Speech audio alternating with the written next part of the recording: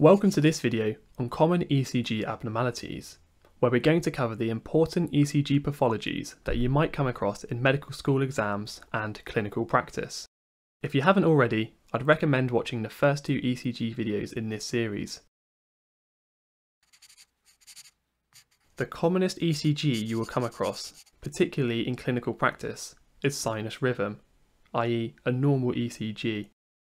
This is characterised by a regular rhythm with each wave of depolarization originating from the sinoatrial node. This is what we see in a healthy individual without pathology. Being able to recognise a normal ECG is essential, as it allows you to know when something is abnormal.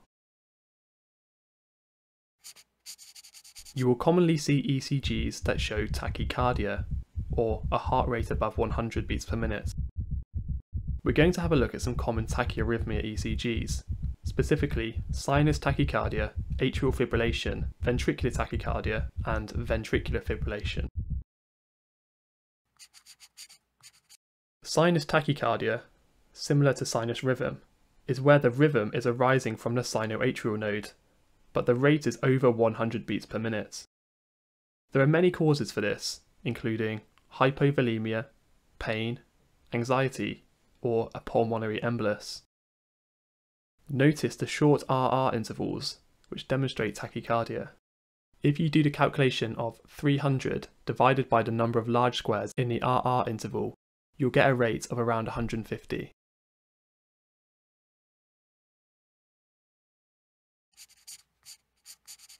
Atrial fibrillation often presents with tachycardia. It occurs when there's chaotic electrical activity coming from the atria, often derived from the roots of the pulmonary veins, rather than the SA node. Two distinctive features that allow you to identify AF is the absence of P waves throughout the ECG, and an irregular rhythm, which means an irregular rhythm with no obvious pattern or predictability. You may also see fibrillatory waves along the isoelectric line. Be careful not to confuse these for P waves, or you may miss the diagnosis.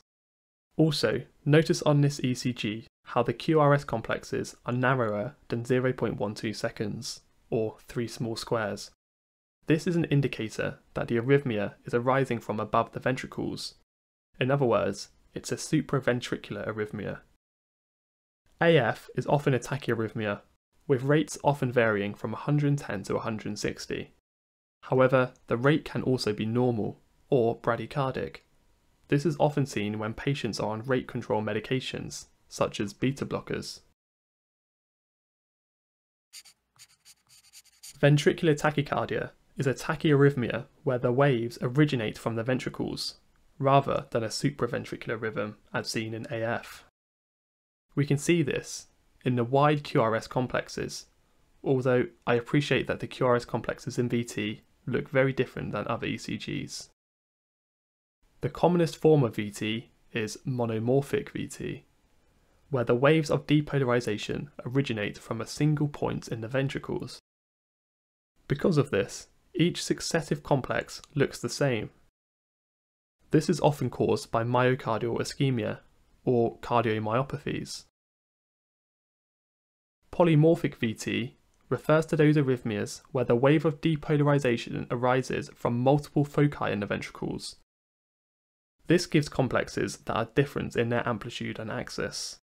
The commonest cause for this, again, is myocardial ischemia. Where VT is present for prolonged periods of time, there's a serious risk of degeneration into ventricular fibrillation, and then cardiac arrest. A specific form of polymorphic VT that you should be able to recognise is torsades de pointes. This usually develops due to a prolonged QT interval. It has this characteristic shape where the complexes appear to twist around the isoelectric line. Translated from French, torsades de pointes literally means twisting of peaks.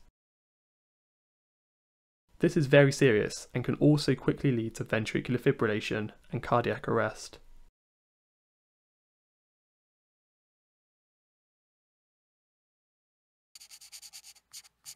Ventricular fibrillation is the last of the tachyarrhythmias we're going to cover. It's characterised as chaotic electrical activity from the ventricular myocytes. This is an essential ECG to recognise, as it often leads to cardiac arrest. In the context of exams, this is quite an easy one to recognise due to its chaotic appearance of fibrillatory waves. The vignette in an exam will most likely describe a patient who is unconscious or in cardiac arrest. A good way to remember the difference between VF and VT on an ECG is to think of VF as very funny and VT as very tidy. This is a good descriptor of what the ECGs look like. Next are our bradycardias, where the heart rate is less than 60 beats per minute. First is sinus bradycardia, which is a slow heart rate with normal rhythm arising from the SA node. This is just a slow sinus rhythm. There are many possible causes for this, including medications such as beta blockers, increased vagal tone as seen in athletes, or it could be a late sign of hemorrhage. Notice here that there's an increased RR interval. If you use the equation 300 divided by the number of large squares between the RR interval, you'll get a rate of less than 50 beats per minute. AV blocks can also result in bradycardia. The term AV block is used synonymously with heart block. It's a result of impaired conduction through the atrioventricular node. First degree AV block means the PR interval is over 0.2 seconds, or 5 small squares. The increased PR interval represents a delay in conduction from the atria to the ventricles. If the patient is hemodynamically stable and asymptomatic, then this is often an incidental finding with no treatment required. Second degree AV block can have two types. The first is called Mobitz 1, or Wenckebach phenomenon, where the PR interval elongates with each successive complex until eventually a QRS is dropped. In this condition, the AV node is tiring with each conduction until eventually it fails to conduct and then resets. Similar to first degree AV block, this is often an asymptomatic and benign condition. Mobitz type 2 also has QRS complexes missed, but with a constant PR interval. There will still be P waves at regular intervals. This is a result of the His-Purkinje system not conducting as it should. Mobitz 2 can cause hemodynamic instability and lead to third degree AV block. In third degree AV block, there is no communication between the atria and ventricles, so each is producing their own waves of depolarization which are out of sync with one another. Because of this, you have regular P waves and regular QRS complexes, but they are not in sync. This can lead to sudden cardiac death, so requires pacing. Next, we're going to look at ischemic changes that you can see on the ECG, associated with myocardial infarction, also known as a heart attack. First we'll look at STEMIs, then bundle branch blocks. A STEMI, or ST elevation myocardial infarction, occurs when there is ischemia across the full thickness of the myocardium. Have a look at this ECG and appreciate how leads 2, 3, AVF and V4 all have ST elevation. ST elevation is significant if it's greater than 1 mm in 2 or more contiguous limb leads, or greater than 2 mm in 2 or more contiguous chest leads. There are other ECG features that can also represent myocardial ischemia, including T-wave inversion, tall T waves, ST depression, and left bundle branch block. An NSTEMI is a myocardial infarction without ST elevation, which may or may not contain some of these secondary features.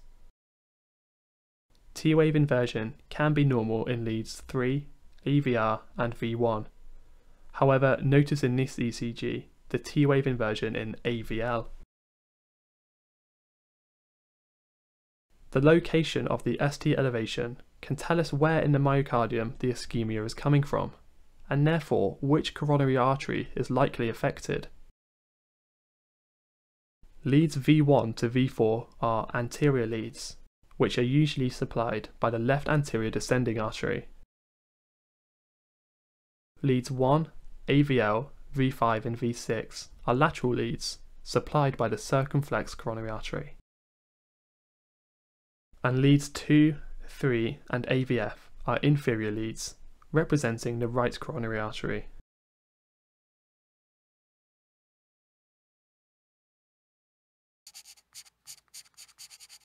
Bundle branch block can also be a sign of ischemia and represents delayed conduction of depolarization through the bundle of His.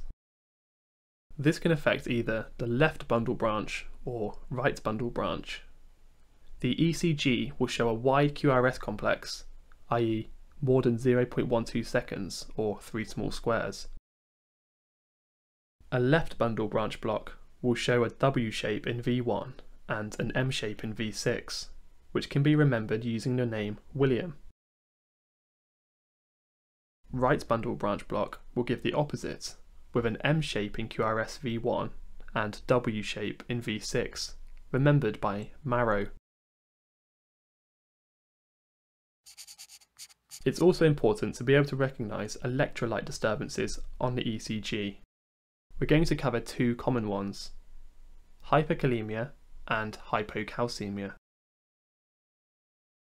Hyperkalaemia has the classic ECG feature of tall tented T waves, which are quite pronounced in this ECG. This is often an early sign of hyperkalaemia. With more pronounced hyperkalaemia, patients may develop a prolonged PR interval and P-wave flattening. As hyperkalaemia progresses, patients can develop bradyarrhythmias or VF, eventually leading to asystole. The causes of hyperkalaemia can be remembered using the mnemonic DREAD, which stands for diabetic ketoacidosis, renal failure, either from AKI or CKD, endocrine, which is often Addison's disease, artifact, which means a falsely high potassium reading, or drugs such as ACE inhibitors and potassium-sparing diuretics.